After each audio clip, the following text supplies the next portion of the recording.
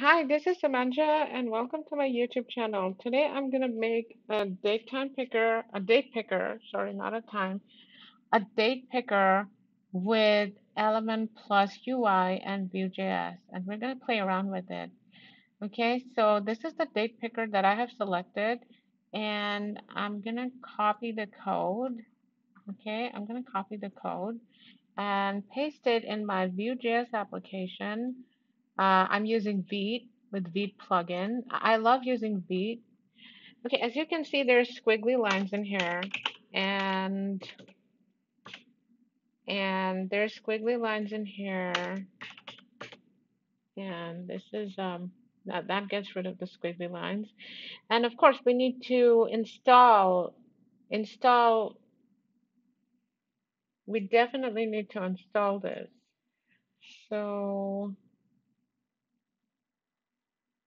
npm install. Uh, and we have to use it in our application. Now for Vite, it is very simple. All we need to do is install it. And now I'm going to make it global. But if you're only using Vue.js, I think you would have to add this in your, you need to add the script source in your index.html file. But because I'm just using Vite, only these, I just have to install it and make it global. So right now I have to make it global, okay? Because if I don't make it global, what happens is that I would have to import it every time I use it in a component. So, oh wait, this app.use element plus. So every time I use it in a component, I would have to make it global. So let's start this application, okay? Let's see what it looks like. All right. Okay, this is blank. Oh, okay. I did not add the component in app.view. Okay, so we have no view. Date component,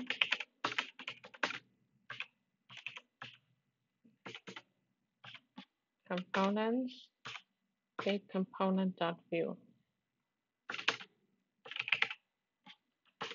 Date component,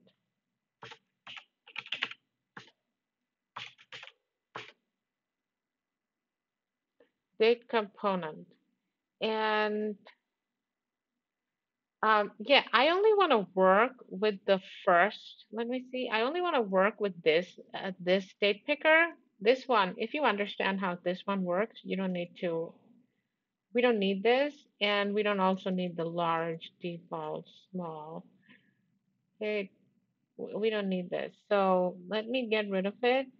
As you can see, the first block has value 1. This is the one we need to get rid of. Let me get rid of it. And these are the radio groups. Okay, these are the radio groups that we can get rid of. Get rid of the entire div. And now let us see what it looks like. Okay. And now let me get rid of any of the elements from here. As you can see, this is composition API. This is not. I think this is composition API. This is not options API. You know, options look like this, I think.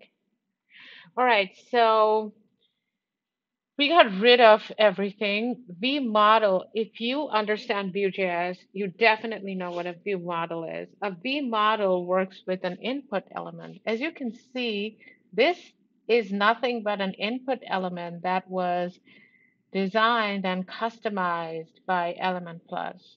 So this is an input, and it has a V. That's why a V model is going to work in here. So a V model is nothing but the value inside the input element. So here, I'm going to put the value, okay? And let's see what it looks like. Okay, so you can see this is the value of the entire input element.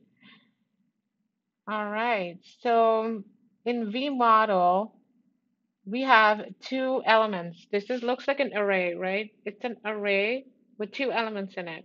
So how do we separate the two elements? What if I need only the first element and not the second one? So here, can we do this? Let me see. Okay, we got the first element and not the second one. And can we do this?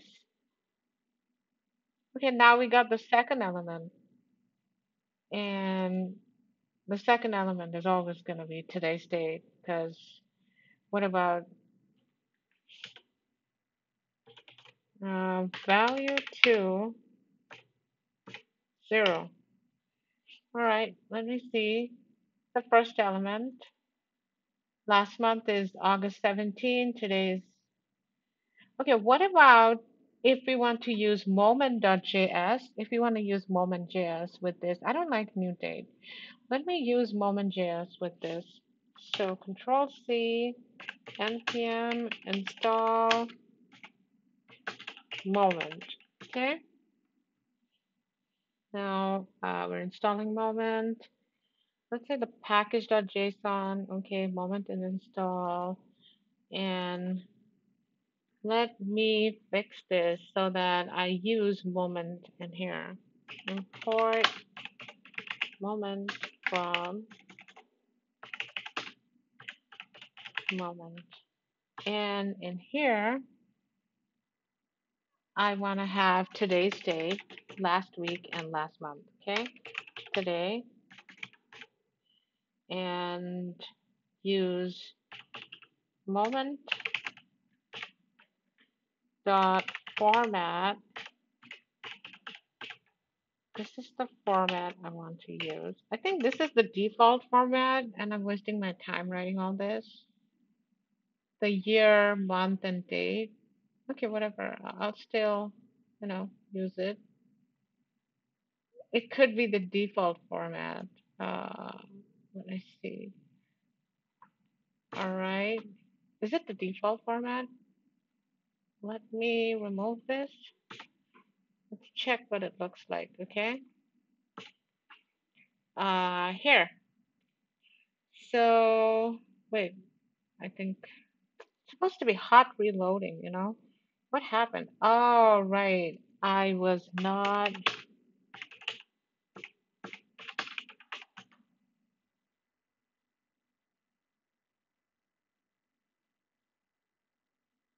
Hmm. Okay, it's working. Okay, it's working. This is, it's the default format is this. Yes, this is the default format. Okay, let me change the default format.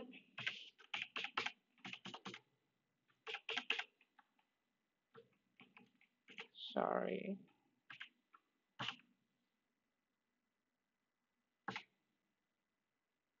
Let me format it this way and here this way. Okay, so this I want last week.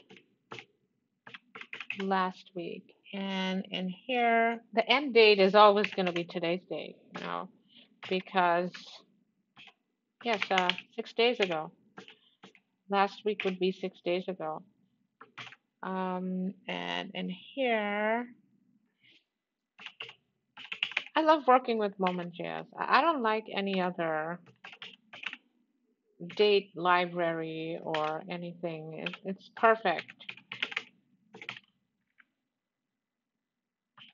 Format. Okay. Now let me get rid of it. And last month. Last month. So again, the end date is always going to be today's date. And last month would be, it would be 30 days, but I'm guessing, 30 days ago. But what if it's like a 31st month? Then I think I have to tweak some changes in this, like an if else statement, right? Because if it's a 31st month, then what happens? Okay, so moment dot subtract 30 days format.